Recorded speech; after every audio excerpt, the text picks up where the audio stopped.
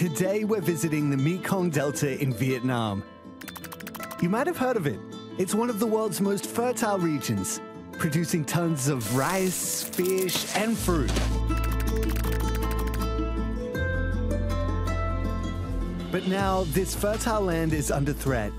Climate change is causing more intense droughts, while rising sea levels means that salt water from the ocean is invading the rivers and fields of the delta. This is a big problem for rice farmers because without lots of fresh water, their crops die.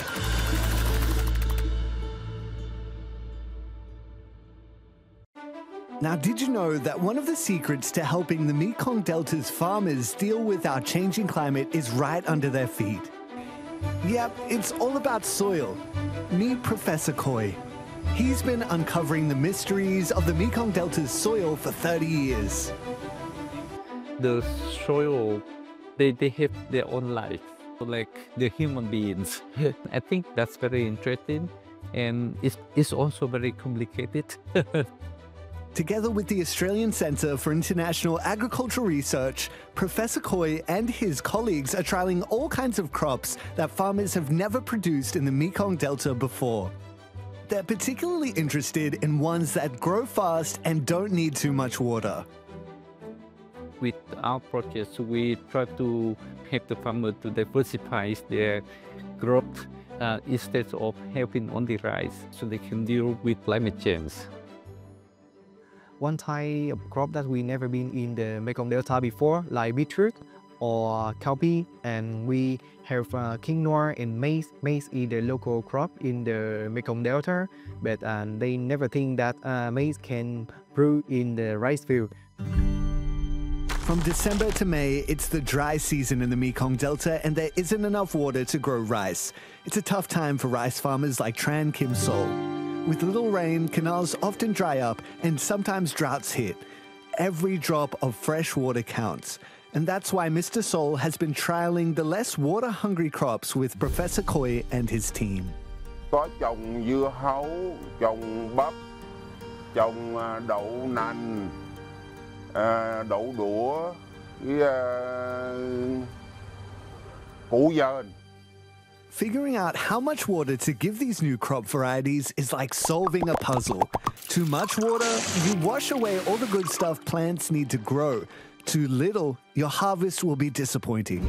That's where a super cool invention from Australia called the chameleon comes to the rescue.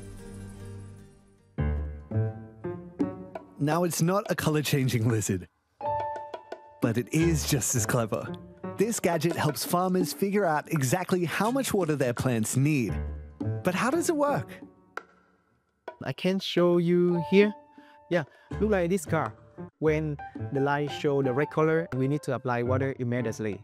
And when it show the green color, the soil is still moist. But when we irrigate and it come to blue, we can stop. In the glasshouse, we can control the environment. And with the chameleons, we look at how the crops dealing with different scenarios. Using this nifty tool, farmers have been able to save heaps of water.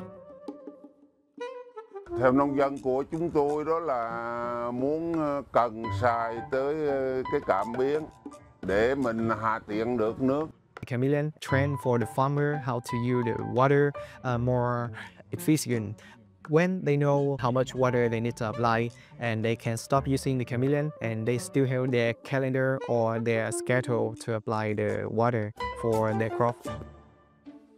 That's a game changer for the Mekong Delta's battle against saltwater and drought.